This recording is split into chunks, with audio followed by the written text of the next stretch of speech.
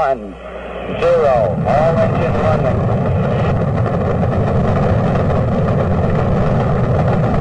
Liftoff. We have a liftoff. 32 minutes past the hour. Liftoff on Apollo 11.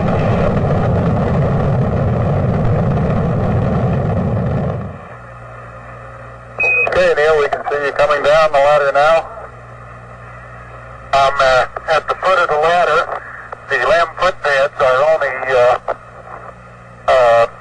depressed in the surface about 1 or 2 inches. I'm going to step off the lamb now. That's one small step for man, one giant leap for mankind.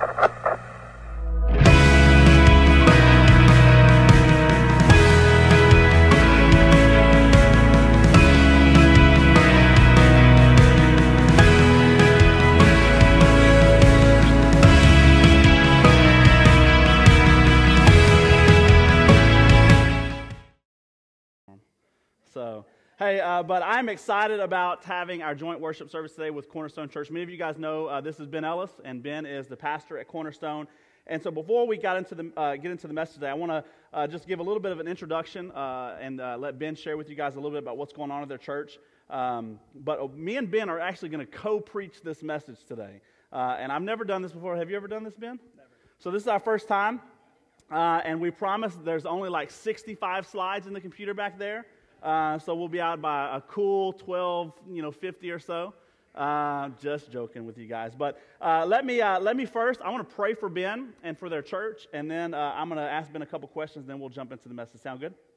Father, we thank you so much for Ben, for Charlotte, for the entire Cornerstone Church. Father, we pray that you continue to guide their steps, give them discernment as they seek to share the gospel and make disciples and minister right here where you have planned them, Father. I'm so thankful for Ben's friendship. I thank you, Father, for just the opportunity that we get to walk with each other through ministry. God, I pray that you would renew him and refresh his heart and his mind. God, I pray that you would protect his family.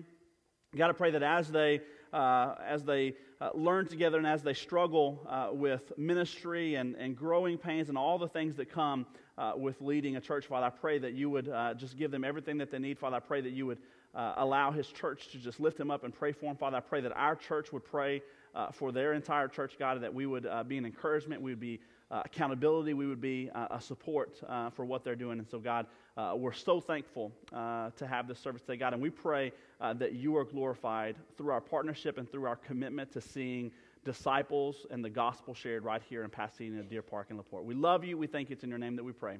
Amen.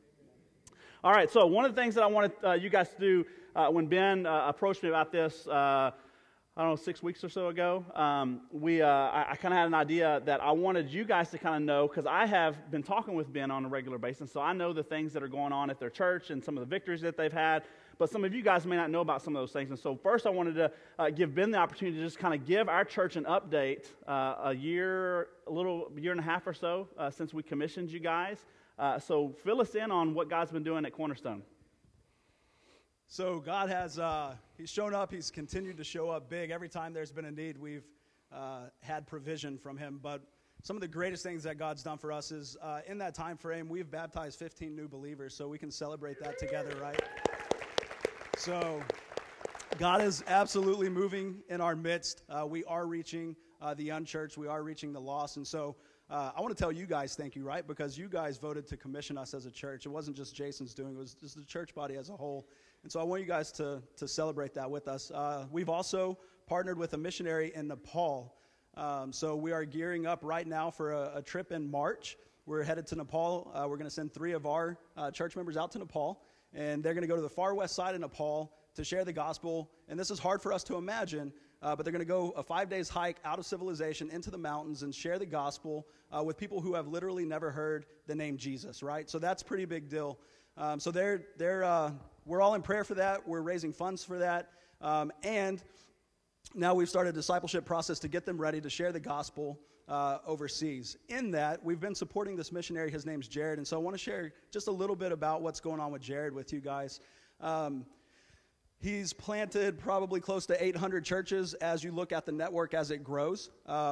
Just a few years back, if you were to ask what the Christian population in Nepal was, you would have heard it was 0%. Today, you would hear it somewhere upwards of 6%. So the church is growing in Nepal. We're going to get to be a part of that. But just last week, I shared with Cornerstone, one of Jared's missionaries was arrested. They found out that he was a preacher. It's illegal to share the gospel. They arrested him. They were demanding large sums of money. I did get an update from Jared this week. This disciple of his name is Santa, and he is no longer in jail. He has been released, and so Jared's stateside right now, but he's looking forward to getting us some more information, so we can celebrate that as well. All that being said, we did go public August 12th. Since that time, our church attendance has increased probably 40 to 50%. We're running close to 100 people now. And so we continue to reach our community with the gospel, and part of that goes into loving one another, and that's what we're going to talk about today. I'm excited just to share in that with Jason and you guys. So take some notes. Yeah. Hey, one last thing. How can our church continue to pray for you guys? Is there some specific things? Obviously, we'll pray for Nepal, but what are some ways that we can pray for you ongoing? Yeah, so I think right now our greatest need is time, right?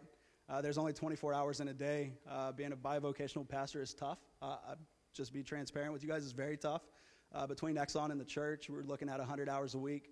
That's not counting family, plus the volunteer fire department, the chaplain, and seminary. So just pray for rest and time management, and continue to pray that disciples are raised up so they can start carrying some of this burden, right? We're told to carry one another's burdens in the scriptures, and so that would be the greatest prayer need that I think that I have right now. All right, we can do that, right, church? All right, well, if you have your Bibles, why don't you guys go ahead and turn to John 13. And so this is in the midst of our series, and we've been covering the last 2 weeks on one small step, and really it's this push and this motivation that we're trying to give you guys to be a church and a congregation that is taking initiative and taking that step. That's what our whole message was about last series, and then we start off this week, this series kind of pushing you guys. And then last week you saw 4 or 5 wonderful opportunities outside of our church, plus a few that were inside of our church, and where we said, hey guys, these are mission opportunities. These are people that we have partnered with that we want to encourage you guys to find out more information about the Bridge and Wheelhouse, and sign up to go to iHeart Marshall, as you heard in the announcement video. And our Alaska mission trip, Justin and Aaron and Jimmy just got back, and they have, I'm sure, lots of information they can share with you about the things that they saw being on the front lines. And so we've really, hopefully, given you guys lots of opportunity to say, man, I can make a difference. And then today, you guys are already seeing a small step in faith that we took, like I said, a year and a half, 2 years ago, as we met Ben and as we began to pray about what God is doing in their church. We have already seen some good fruit from the things that they're doing, and we can push you and ask you to continue to pray for these things, to pray for time and refreshment for Ben, to pray for continuing of making disciples. And so today, we're going to continue with that. And we're going to look at what controls us, but more than that is what controls us. Is it leading us to things that are being beneficial to the gospel, or is it just creating more hurdles? And so in John 13, we see this really important passage of Scripture where Jesus is engaging with his disciples, and he shares some really, really telling things as he prepares to go to heaven. And I think it gives us a perfect blueprint of how we can look at our lives and say, this is something that's working, or this is something that's not working. So join me in John 13. We're going to start in verse 33, and we're going to go through 38. It says, my children, I will be with you only a little longer. You will look for me, and just as I told the Jews, so I tell you now, where I'm going, you cannot come. A new command I give you, love one another. As I have loved you, so you must love one another. By this, everyone will know that you are my disciples. I'm going to read that again. You guys say it with me. By this, everyone will know that you are my disciples if you love one another. That's important. Circle that, underline it, highlight it, whatever you got to do. And Simon Peter asked, Lord, where are you going? And Jesus replied, where I'm going, you cannot follow now, but you will follow later. Peter asked, Lord, why can't I follow you now? I will lay down my life for you. And then Jesus' famous words back to Peter, Jesus answered, will you really lay down your life for me? Very truly, before the rooster crows, you will disown me 3 times. Now remember this, and in the context of this, Jesus has just finished washing his disciples' feet, right? He's just done one of the things, one of the clearest pictures outside of the actual crucifixion of someone serving and loving and sacrificing for somebody else. Jesus paints this beautiful picture right before the cross of what he was willing to do for the people that he loved. And then he goes into this thing saying, look, I'm going to heaven. I'm trying to prepare you guys. I'm trying to give you guys the right tools that you need to do what I'm going to call you to do. So Jesus, as he has been doing most of his 3 years of ministry, he is preparing the disciples. He's teaching the disciples. He's trying to give them as much insight into what God is calling them to do as he can. And he goes into this back and forth with Peter, right? And then it ends, and you're like, man, that's kind of a harsh way to end, right? Jesus loved Peter. In fact, he would later say, remember we talked about this, that Jesus would say, man, upon this rock I will build my church. He was talking to Peter. And we know after the context of that he wasn't talking specifically about Peter, but that Jesus is the rock by which the church is built. But Jesus here has this interaction with them, but it doesn't end there. If you jump into John 14, 1 through 4, Jesus continues in his dialogue. And listen to what he says. He says, do not let your hearts be troubled. You believe in God, believe also in me. And my Father's house has many rooms. If that were not so, what I have told you, that I'm going there to prepare a place for you.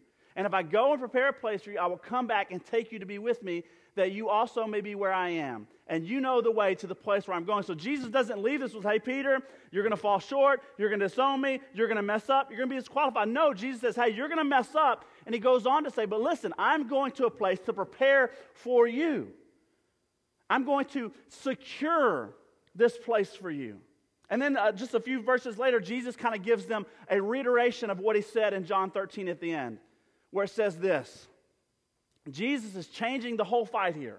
He says, very truly I tell you, whoever believes in me will do the works I have been doing. And they will do even greater things than these because I am going to the Father. So again, Jesus reiterates, look, if you believe in me, you're going to do these things, but I'm going away.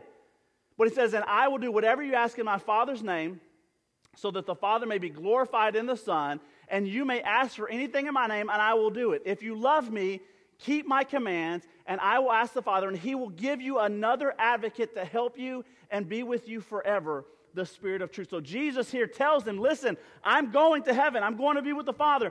But in my place, God is going to send the Holy Spirit that's going to guide you, that's going to direct you, that's going to help you in this pursuit to love one another, to continue to do the things that I have done, to make disciples and to share the gospel and to do all of these things.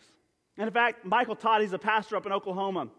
He has a brilliant analogy that goes perfectly with this passage of Scripture. And what he does, he talks about, how many of you guys owned an Atari? Any of you? A few of you? Richard said that there was a game system before the Atari. Did anybody know what that was? He told me, I forgot. Anybody? A what? All right, that thing.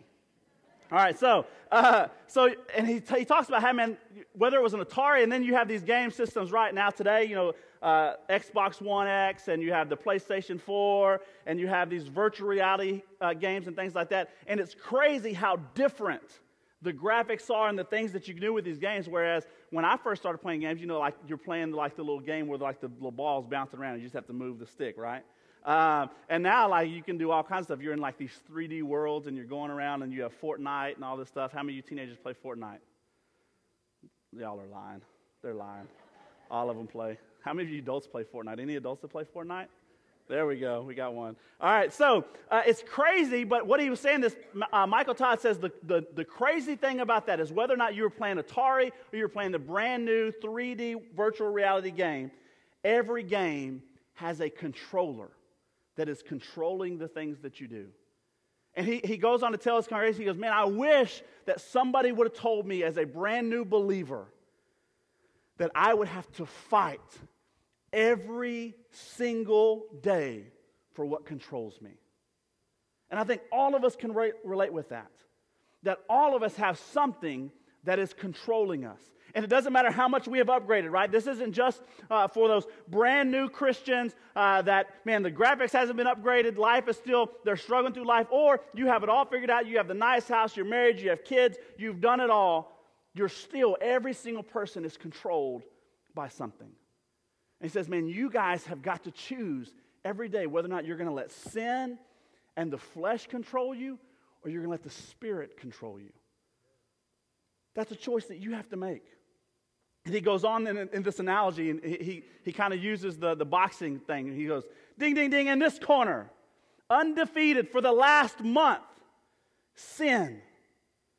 You have given into it every single day for the last month. He is reigning victorious. You don't have to raise your hand, but I imagine that there are people in here today that feel that way.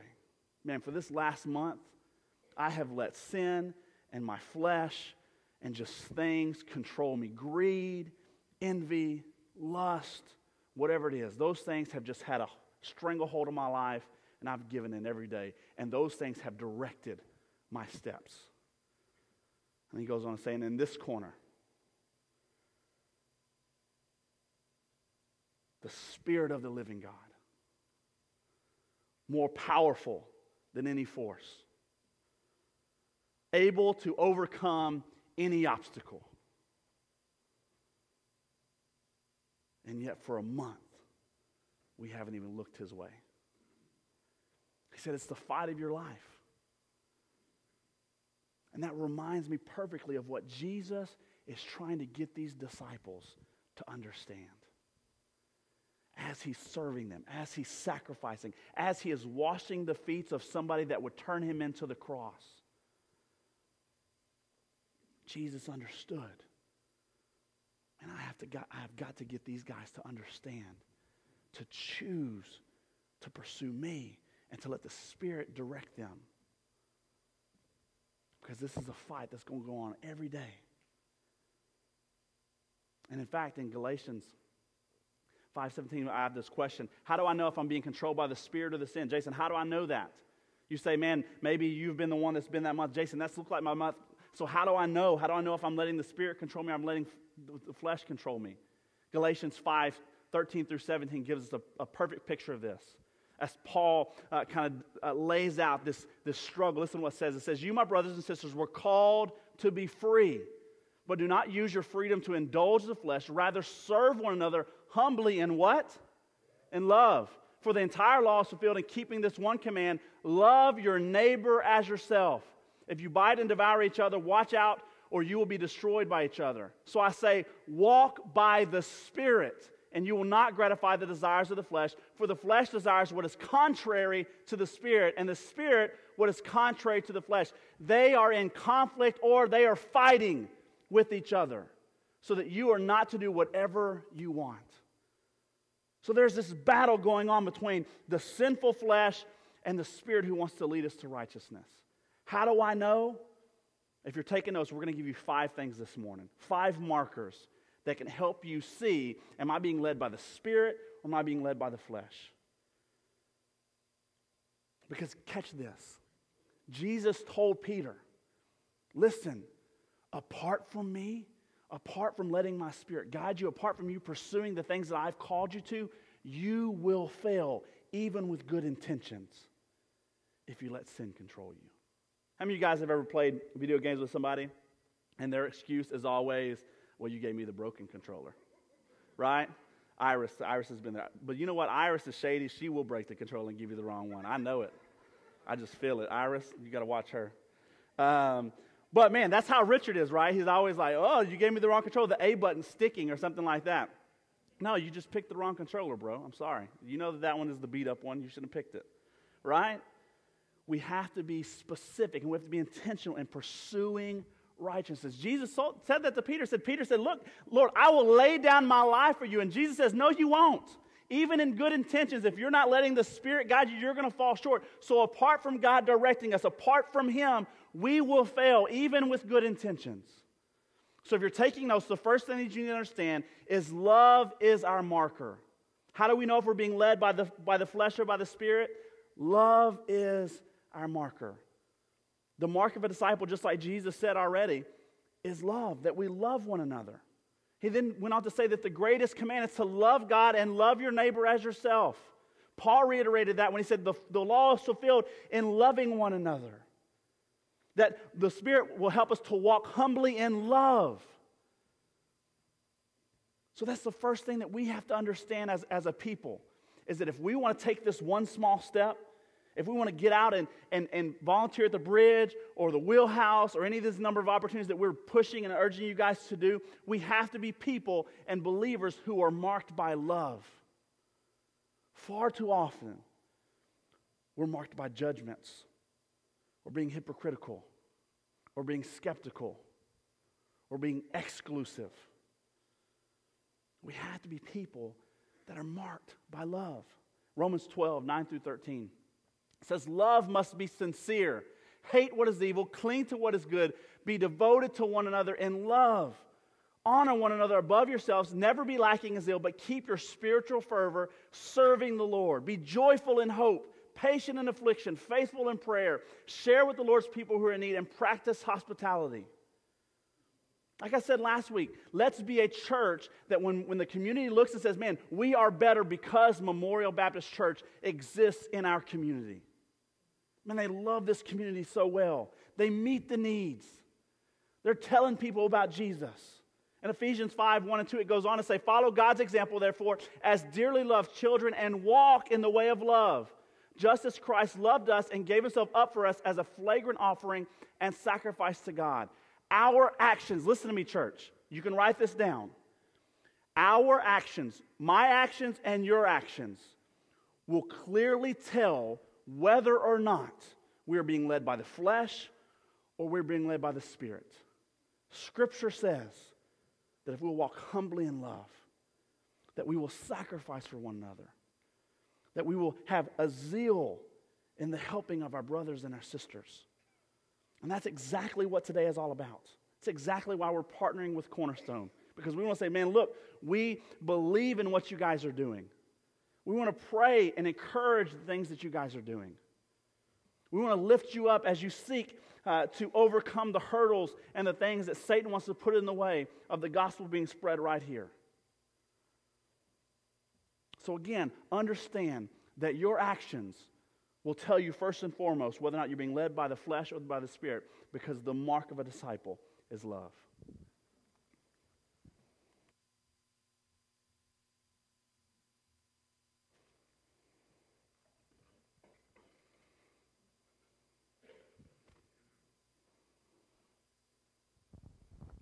Sorry, I'm not all fancy like Jason. I got to have a stand. But if you're taking notes, that brings us to our second point, which is this, is love is sharing the gospel. So if you want to write that down, love is sharing the gospel. And as I say that, I want to look at this from two different angles this morning real quick. As we think about the phrase love is sharing the gospel, I want us to look at it first from this aspect, that in loving one another, we are evangelizing a lost world, because loving one another puts Christ on display for a watching world. So in loving one another, we're putting Christ on display for a watching world. You can write that down too. If we go back to the beginning of the church, back in Acts chapter 2, we see that love is really what drove people to be a part of the church. Ultimately, it was Christ's love for the people and his public display of affection on the cross. But after his ascension, seeing that love manifested in the church itself, in the people, right? So Christ puts his love on display, and then he ascends to heaven, but people are still driven to the church by love. And so when they look at, when you go into Acts chapter 2, we'll go ahead and jump there now. Acts chapter 2, 45 through 47, here's what we read. It says, we get a glimpse of what this would have looked like.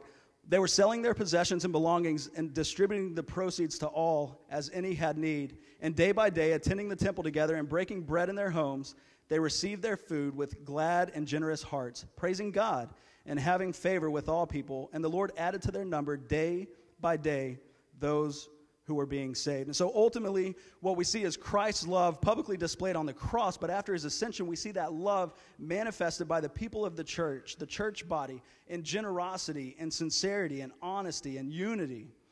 And so we read that in Acts chapter 2, and if you were to go on in your studies of Acts and you get to chapter 5, you'll read how people just wanted to put the sick in the shadows of Peter, put their people in the shadows of what was going on with that first century church and what it stood for. They wanted to see what that was like. They wanted to be a part of it. They desired to be a part of it because the church was actually different than the world that was around it.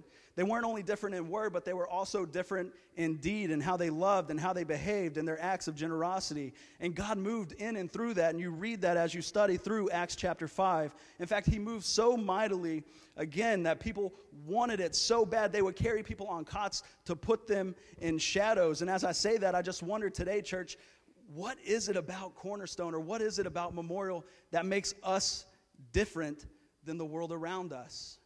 What is it that makes us different than the world around us, like we read about of this first church. And clearly, I'm not talking about a fancy building, the best programs. I'm certainly not talking about the best speaker, because I am not that guy. I'm talking about you guys as the people. What makes you different, church? And I want to challenge you guys with two questions. What is it that makes you different than the world around you? And better yet, are you any different at all? I want to challenge you with that today. I want you to ask yourself that. And I want to submit this to you today as well. If we as a church want to make Jesus known in our community like we are commanded to, then we have to be a church that loves one another like we are commanded to. You should write that down. If we want to be a church that makes Jesus known like we're commanded to, then we have to love one another like we're commanded to. And so I think if we're intentional about loving one another, then we'll have opportunities to share the gospel. Why? Because people are going to want to know what it is that's different about each of us. What is it that makes us different than the world around us? What makes us tick? And that kind of brings us to the second angle of that whole concept of love is sharing the gospel, and that is this. Not only are we sharing the gospel with the watching world as we love one another, the statement also implies that if we are to love one another, then we should share the gospel. And so that's the first point that I want us to kind of write down under this little section here, that we should share the gospel with others because we love Jesus. We should share the gospel with others because we love Jesus. Look, in Matthew 28, 18 through 20, we read this. It says, "And Jesus came and said to them, 'All authority in heaven and on earth has been given to me. Go therefore and make disciples of all nations, baptizing them in the name of the Father and the Son and the Holy Spirit, teaching them to observe all that I have commanded you. And behold, I am with you always to the end of age.'" And so we have to acknowledge here that as Jesus gives this command as his parting desire, his parting command, that there with that comes an expectation from the creator of everything that has ever been made, everything in existence, that we each are responsible for going and sharing the gospel with others. Think about that. The God who breathes, the God who speaks and worlds are formed, with that kind of authority, we are commanded to go and share the gospel. That's not an authority that I believe we should take lightly. Jason shared just a few minutes ago in John 14:15, when he opened up, he talked about Jesus. And Jesus said, if we love him, we will keep his commands. If you were to read the whole last half of John chapter 14, you would see that Jesus repeats this idea 3 times. And so again, that would tell us that it's important for us to go and to share the gospel. It would imply that in our love for Jesus, and with that love, there is an expectation that he had that would compel us to act or to behave in a certain manner. If we love Jesus as we say we do, then we will keep his commands, one of which is sharing the gospel. So in other words, if we truly love Jesus, then our love for him should drive us to share the gospel with others. And then the second part of that section here is we should share the gospel with others because we love them. We should share the gospel with others because we love them. If we truly believe that we have the key to heaven, why would we withhold that from anyone? Right?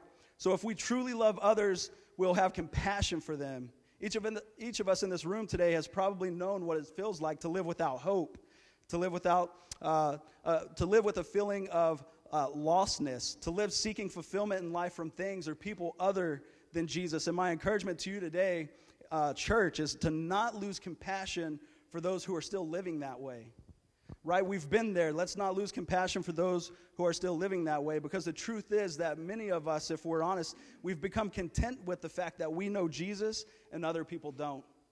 We've come to accept that we know Jesus and other people don't, and we're content with that.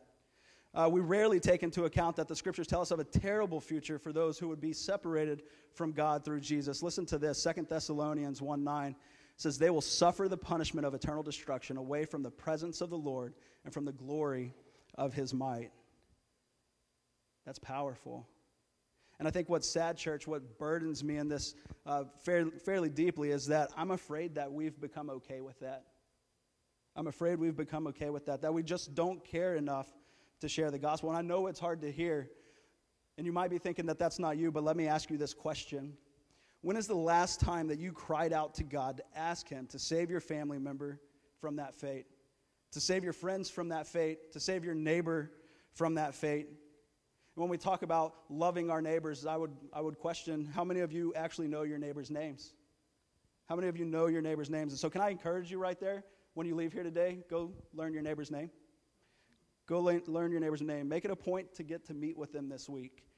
And as you prepare to do that, I want to share an acronym with you guys that will help prepare you as you prepare your hearts to meet them. Write it down. It's bless. We should be able to remember that. We want to go bless our neighbors. Bless. And here's what the acronym stands for. It stands with, the B is begin with prayer. So you want to start in prayer. Begin praying today before you go talk to them about the opportunity that God would provide for you to go and meet them and to lay a foundation so you can present the gospel. And the second thing is this. The L is listen. And don't go just listen so you can tell them the gospel. Go listen. Listen to their hearts. See what it is that drives them. See what it is that pushes them and motivates them. See what it is that causes them to wake up and get out of bed and go to work early in the morning every single day. And the E is eat. Share a meal with them. Invite them over. Have a meal with them. And as you have a meal with them, you'll have an opportunity to listen to them.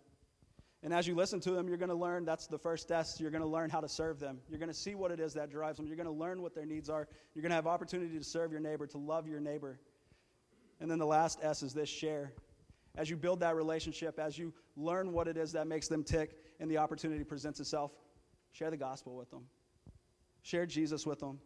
And I want you guys to notice that nowhere in that acronym did I say that you have to become a Bible scholar, right? Just reach out and love those around you no matter the cost. Following up on that, if we have the first marker being that we're defined by love, that as disciples of people, if we're being led by the Spirit, that we'll clearly see it in the way that we love. We will also clearly see that in the fact that we will be sharing the gospel. And if we're walking in the Spirit, it is impossible for us to be fully aligned with God's Spirit leading us every day and not have this desire to tell people about the hope in Jesus. And the third thing, and this is really important following sharing the gospel, is that we have to be people that reach in and reach out. That love, people marked by love, will reach in and reach out. Meaning this, that as you go and tell people about Jesus, as you share with them the hope and the grace and the freedom that you have accepted, and you hope that they will too, they will take a look at your life. They will see, is this person walking the walk to go along with the talk that they're talking? And let me tell you, this is something that I think in the American church we have done a really, really poor job of, is being people that reach in and reach out. That you see these churches that, man, they are so good about loving each other inside the walls, but they are scared to death to walk outside of those doors. It's like Ben said, probably some of this maybe come from this idea that they have to have all the answers and they have to know everything from Genesis to Revelation. They have to be a Bible scholar and they have to be able to be completely competent in everything that might be asked. And so they sit and they say, yeah, not so sure about this. Or you have the churches that are all the way on the other end of the spectrum. And man, they want to get out and serve the community. But yet, when they share about Jesus with that community looks at the church and say, man, they can't stand each other. They don't love each other. They don't get along. They can't agree on anything. And so people marked by love and people marked by being led by the Spirit, it is clear in the way they act, reach out, meet the needs of people here and there. See, that's one of the things that drives me crazy, is that we put qualifiers on people. Did you catch that God said that the entire law is fulfilled in loving your neighbor as yourself? In the context of this, there were plenty of people that were not believers.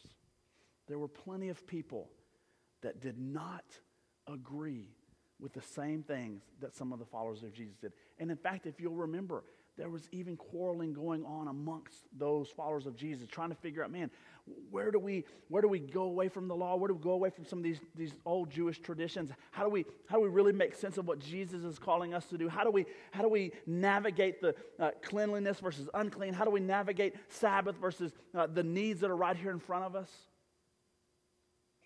Jesus clearly said, the most important thing that you can do is to love people, to tell them about me, and to be genuine in meeting the needs around you with people that are like you and people that are not like you.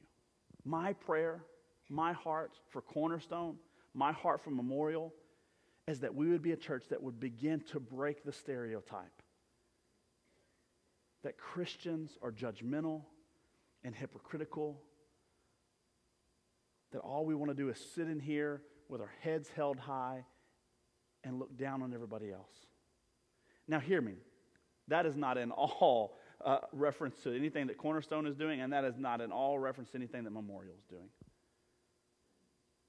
But let's be a church that will transcend the way that our community views the way that we love both people outside of our walls and the people in here.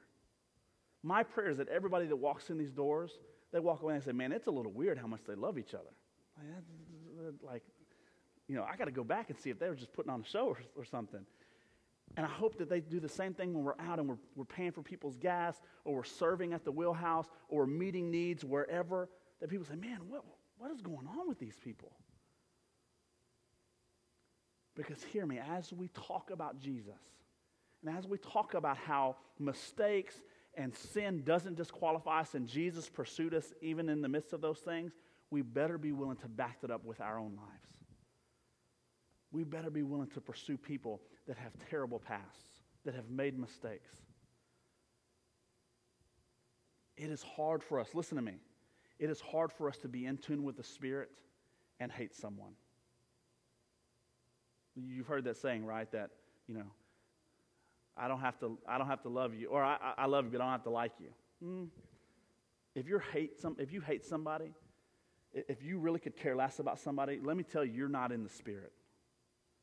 The Spirit transcends earthly opinions and debates and politics and disagreements.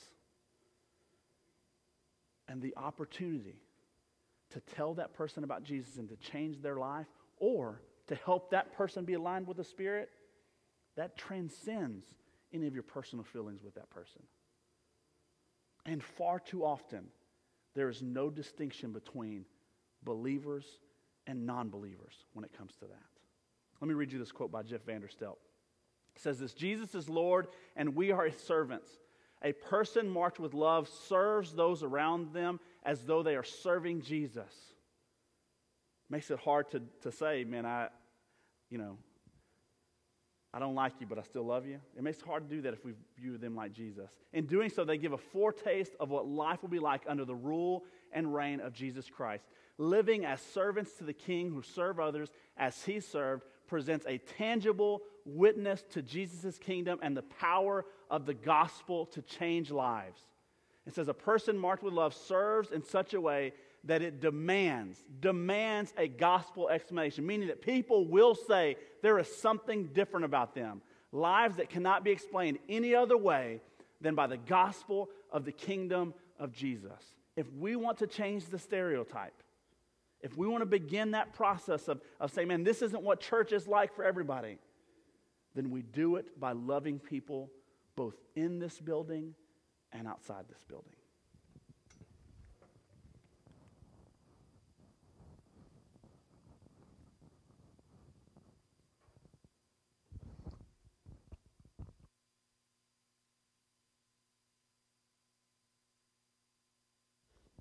So if you're following along, that first point was love is our marker. Love is sharing the gospel. Love reaches in and it reaches out. And we'll go ahead and write this one down. Love is compassion for others. Love is compassion for others. I know you guys have been talking about taking just one small step as maybe you just kind of rethink or reevaluate what it is that drives you or motivates you towards making a difference in your life or in other people's lives. And originally I had several points that I want to cover. I'll read them to you real quick, but I'm not going to cover them. I'm going to share a story with you. I'm going to try to share a story with you. But just for reference, in our love for people, we tell Jesus about them. We pray for them. We carry one another's burdens as we listen to their hearts and serve them. And then we go to the nations. We go to the ends of the earth as we hurt for those who are hurting and lost so that we can share the gospel with them. And we could break that out, but the more that I really thought about this point, something different happened this week. Cornerstone already knows I'm a pretty sensitive guy, so y'all just bear with me here. I've told the story probably 100 times, so get a little better. But I want to share it with you guys because I think that it's a great example of what it looks like to have compassion for one another. So many of you may or may not know, Charlotte and I, we had probably the worst day that we've ever experienced as a couple together this last week. Bear with me, guys. So the day started out like any other day. I said I'm bivocational. I work at Exxon, so I was on nights. Got up. Kids were excited. The church was celebrating because we finally got a roll-off dumpster, so the dump truck came and emptied the trash. It didn't have to sit on the floor anymore. It was a good day. I'm telling you, it was a great day, right? So they come, and we get ready. We had some errands to run. For those of you who don't know this, we made a lifestyle transition. We're actually living on the church property now. And we had to get some stuff for our new place, for the trailer. And so we went to the store. We got that. And on the way back, it was getting kind of late. And I was working nights, like I said. So we said, hey, let's go grab some lunch.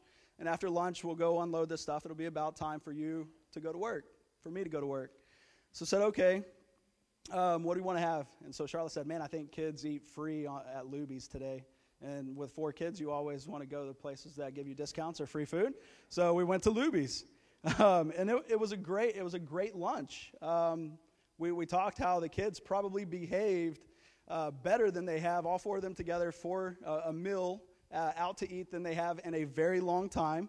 For those of you who don't know Jackson, he's our little 7-year-old. He's our oldest boy. He's going through a growing phase, I guess. He's putting away food, kind of like a garbage disposal. Man, he ate his whole plate at Luby's. And since he was being good and we were just enjoying the time together, we asked the waitress if she could bring him a second serving. So she did. He ate all that too. It was just a good meal. And we got ready to go check out, right? Because we had to pay for this extra food that the Luby's server had brought us. And so we get to the front, and Charlotte tells them, hey, we need to pay for this. And the manager, I'm telling you guys, it's a good day. The manager says, you know what? We're just going to comp it. Don't even worry about it, right? So great day. Free food now. They took the trash away. We got free food.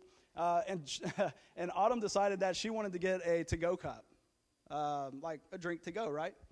And so, in, I guess, normal Southern gentleman fashion, I grabbed the 3 boys, Jackson and Ezra, and I carried little Levi out.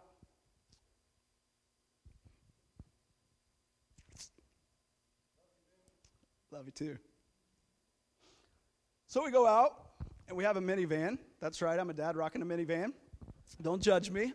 And so, it has the automatic sliding door. So I pop the kids' doors. I put Levi down. They go around, get in. I get in the driver's seat, get in.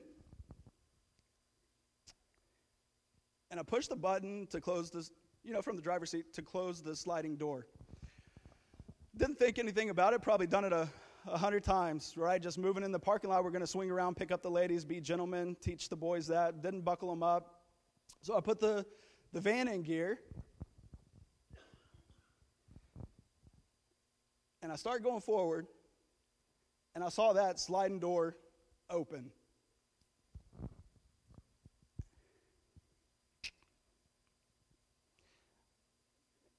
And I saw Levi fall out. So I slammed the brakes. We had barely moved, guys. We were still in the parking spot, right? Like the van is still physically in this parking spot. And so I'm thinking like, oh, that was really bad. He just fell out of the van. I'm going to run around. I'm going to grab him, check him, right? He's probably going to have some scrapes. It's a pretty big door. He's going to be right outside that door. Well, there was an empty parking spot next to ours, and there was a car next to it. And for reasons no other than God, there was a nurse in this car. And he said, back up, back up. Well, in my mind, I'm thinking like, Levi's right outside this door. So there's no way I'm going to back up. I'm going to go scoop him up and get him in the van so we can, check him out. So I go around the van, and Levi is under the rear tire. So he's under the rear tire, and sheer panic. So I run back around, and I have to back off my child. I have to back the van off Levi. So I back it off of him, run back around, scoop him up, and I'm in my fire department stuff, kind of ironic. Scoop him up, and I start lifting up his pants leg. So it's on his lower extremities. I lift up his right pants leg, and here he is. He's not even crying, so I'm thinking, like, man, what's going on? Nothing. His right leg, not a scratch on it. And so I'm like, okay, wow. And I lift up his left pants leg, and I could tell, like, his skin was a little, like, squished looking. I don't know how to describe this, but I could see the tire treads in his leg. And so I knew it was bad.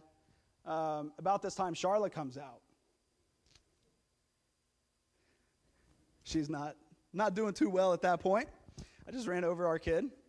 So she comes running out. She's just not doing well at all. The boys that are in the van are not doing well. Autumn comes out. She's not doing well. And so the scene is not doing well at all, right? So I have Levi, where this nurse had got out of his car. He comes over. He starts applying pressure to Levi's leg and to his upper thigh. But it wasn't really enough because what was just kind of skin with tire marks quickly started turning red as the blood returned to the leg, and then blue, and then black, and it was not looking good. And so he tells Charlotte, hey, call 911. So Charlotte's on the phone trying to talk to 911, but it's kind of like, Luby's, my kid got ran over. That's really all of it. And, of course, they have a lot of questions they want to ask, right?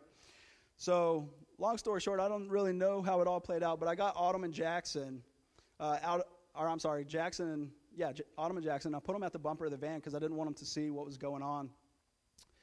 And Charlotte got to hold Levi. The nurse stayed right there. He was holding pressure on Levi's leg.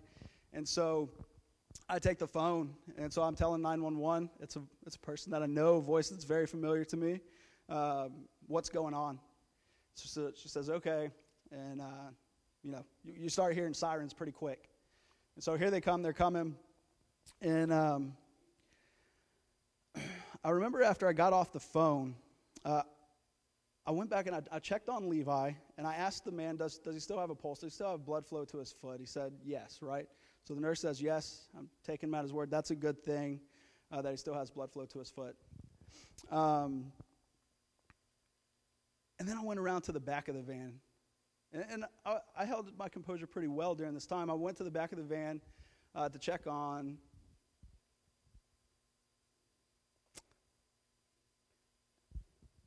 Jackson and Autumn. And I don't know where this guy came from. I don't know if he came out of Luby's. I don't know if he was pulling into the parking lot. I don't even know why he was there. But we have this nurse who's there by coincidence, applying pressure to the leg. Ambulance is on the way. Go around the back. So there's a guy back there with Autumn and Jackson, and he's on his knees. He takes off his hat, and he's praying with them. They went from sheer terror to praying with this guy. You could see their blood pressure come down. You could see things calm down. Still very emotional, but this guy's praying with them.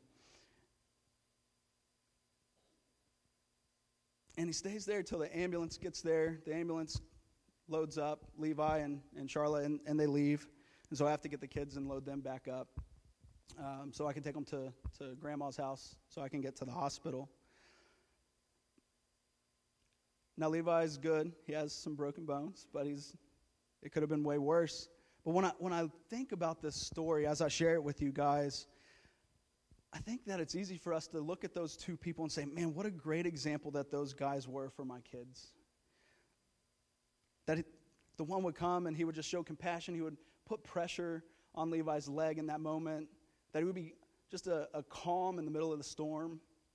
Or the guy that was at the back just praying. Again, just another calm in the middle of the storm. But I think if that's where we left it, we'd be missing the bigger point, because I think the truth is that more than a great example for my kids, I think he's a great example for everybody that's sitting here listening to the story right now. They're both great examples, both of those guys, because they did exactly what it is that Jesus calls us all to do. And they did it in a way that they were capable of. It was different, but they did it in a way that they were gifted, in a way that they were capable of. In our moment of need, they showed up as the hands and the feet of Jesus. One of them was a medical professional who knew exactly how to treat and deal with Levi's physical wounds. And the other one, who didn't necessarily have any medical experience, knew the one who did. Right? He knew the one who did. But I think what's even more is the fact that the man that prayed with my kids, I don't even know his name, the fact that he wasn't a medical professional, it didn't stop him from showing compassion in our crisis. See, instead of focusing on what he couldn't do, he focused on what he could do. Instead of using his lack of medical training as an excuse to ignore the situation, which I think so oftentimes, guys, we use that as an excuse, he redirected his focus from the physical crisis to the spiritual crisis, and he just prayed. He did what he knew how to do. And I share that with you today because I want you guys to see that these are just two ordinary people that took one small step to make a difference. In our moment of darkness, their compassion for us and towards us, it was a beacon of light, a beacon of hope. And as they were the hands and the feet of Jesus to us in that moment, I'll forever be grateful to them.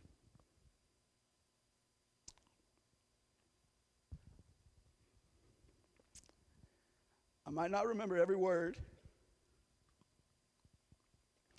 that they said last Wednesday, but I'll never forget how they made me feel.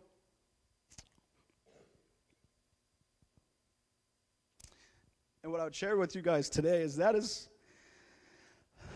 an impact that each of you in this room can have on each other in the world if you will choose to love like Jesus.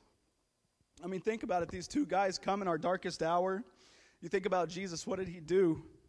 He did the same thing for the world. If you were to read the first several chapters of Romans, you would read, as Paul lays out the gospel, things like this. In chapter 1, 18 through 20, it says, it tells us that everyone has knowledge of God the Father. You keep reading chapter 1, 21 through 25, all people have rejected God. Chapter 3, 10 through 12, all people are guilty before God. That's a bad God to be guilty before, the God who speaks and things come into existence. And then you read on more in chapter 3, 19 through 20, all people stand condemned for rejecting him. That's some pretty gloomy stuff, kind of like that story that I shared. Like our crisis, that's the crisis of humanity. All of humanity is in crisis. But then, as you continue reading in chapter 3, 21 through 26, we see that Jesus shows up, and we see that he has love and he has compassion for people. He has a compassion that provides for us in a way that we could never provide for ourselves, a compassion that's rooted in deep, selfless love that would send him to Calvary and have him nailed to a cross to make a full payment and final payment for our sins. And as I think about God not only sending his son, but the fact that he sacrificed his son for me, it's overwhelming. That thought should overwhelm your emotions, and it compels me to love one another, to love others, to love even the unlovable in a similar manner as Jesus has loved me. Just like those guys were compelled to love us, me and my family, and to act not just through their words, but through their actions on Wednesday, we too are called to love other people in that same manner. And Jesus modeled that for us, and that brings us to our final point. And at this time, I'm going to ask Keith to come up on the praise team to lead us in a time of response. And that is the last point, is that love compels us. When we're walking in the Spirit and we're aligned with where God has us, love will absolutely compel you to be the hands and feet of Jesus, to share the gospel, to reach in and reach out, and you will have compassion for all people. And so here's what I want to do as we get close, and we're going to finish up the series next week, but I want you guys to know that being aligned in the Spirit, and how do I know if the flesh is leading me, the Spirit is leading me? Again, our actions bear out who is the one leading us. And let me tell you that the love of God transcends whatever your story is, whatever your situation is, whatever your circumstance is. And we have got to be people of action. Like Ben said, there are so many opportunities at every single minute to major thing that you do in your life. Whether it's as simple as going to eat lunch at Luby's, there's an opportunity. Whether it's as major as knowing that you're going to go and share the gospel with somebody who's terminally ill, there's an opportunity. And the love of God compels you to share His message, to love unconditionally. I'm going to read a couple quotes to you, and then we're going to have a time of response, and I'm going to ask you guys to respond as we sing. Let me read this to you. It says, God's family is also sent like the Son by the Spirit to proclaim the good news of the kingdom, the gospel, and fulfill the commission of Jesus. A church marked by love is more than a Bible study or a small group that cares for other believers. It is made up of Spirit-led. This is my prayer over our church. This is my prayer over Cornerstone. This is my prayer over every one of you here. Spirit-led and Spirit-filled people who radically reorient their lives together for the mission of making disciples of a particular people and place where there is no gospel gap, no consistent gospel witness. This means people's schedule, resources, and decisions are now collectively built around reaching people together. Hear me. You may say, well, Jason, you're surely talking about Nepal or Africa. Let me tell you that there are plenty of opportunities right here where there is no gospel present in people's lives. There's plenty of opportunity here where there are people that have a distorted view of what church and faith and Christianity look like.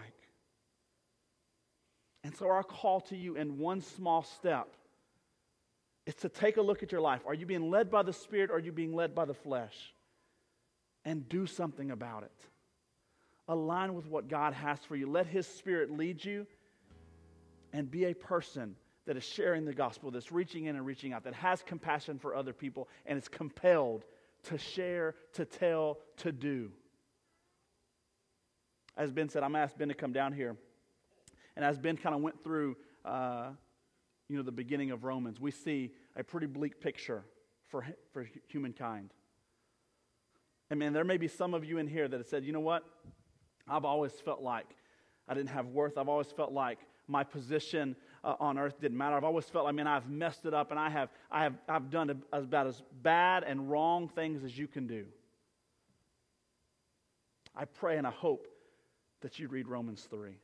I pray and hope that you read through that book that assures you of the compassion that Jesus has for you in the midst of your brokenness, in the midst of whatever mistakes or failures you think define you. Because Jesus' love transcends that. And me and Ben are going to be right here, and we would love to tell you about the hope of the gospel, the person of Jesus. It's not a magic prayer. It's not a list of things that you can do. Though being aligned with Him compels you to act, understand that salvation is not based on whether or not you do enough good things. It's based solely on Jesus' love for you and His sacrifice on the cross for your behalf. And what do you have to do? It's not, like I said, it's not a magic prayer. It's put your faith and your trust in Him. So here's what we're going to do. Keith and the praise team is going to lead us in worship. And my prayer for you is that you would respond. Some of you, it may be to respond in salvation. Some of you, it may be to respond and say, you know what, I can make a difference. Some of you may say, man, I need to spend time right now asking God to move me from being controlled by the flesh to being controlled by the Spirit.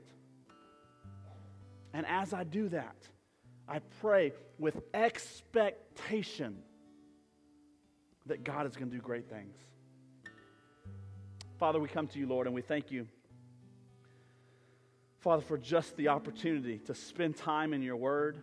Father, to be reminded that you have given us an advocate, a helper in the Holy Spirit. God, to walk us through the times when we will royally mess it up. God, I pray that as we all look at our lives and try to identify whether or not we're being led by your Spirit or not, God, I pray that you would help us see these markers that we find in Scripture. God, that we're known by our love. God, that the gospel the key to salvation is so important. Why would we keep it to ourselves? God, that we would be moved outside of these walls. God, that we would have a compassion for all people. That our love for you would compel us to abandon whatever American dream or selfish desire we have and pursue what you have for us. So God, I pray that you move in a mighty way in this moment. We love you. We thank you. It's in your name that we pray. Amen. Would you